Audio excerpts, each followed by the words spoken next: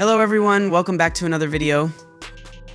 Today I'll show you how to fix the error cannot verify phone number. This phone number cannot be used at this time. Try again later or choose a different phone number.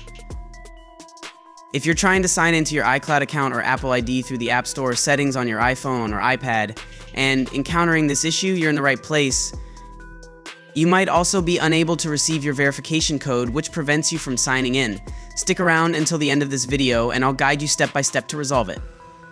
Before we dive in, don't forget to hit the like button and subscribe to the channel for more helpful tutorials. Now, let's get started.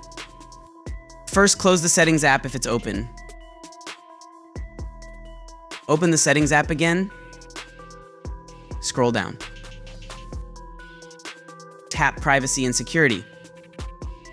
And then Location Services. And ensure it's turned on. Now, go back to Settings. And tap on General.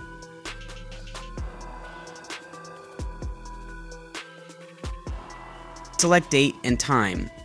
Then turn on Set Automatically. Now return back to General.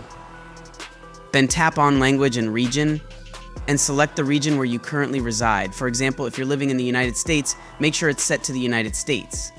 Once you've updated the region and verified that the date and time are correct, the final step is to restart your iPhone. To do so, go back and tap on Shutdown and turn off your iPhone.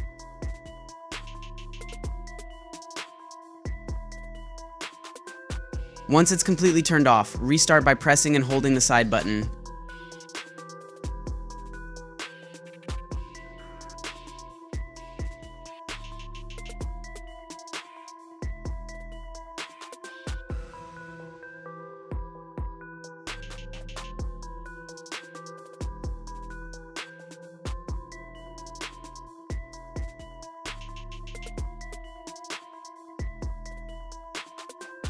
At this point, you should no longer see the error. You should now be able to receive the verification code on your phone.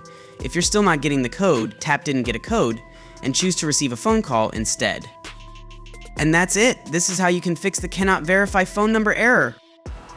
If you found this video helpful, give it a thumbs up, and don't forget to subscribe to the channel and hit the notification bell so you never miss out on more tips and tricks. Thanks for watching, and I'll see you in the next video.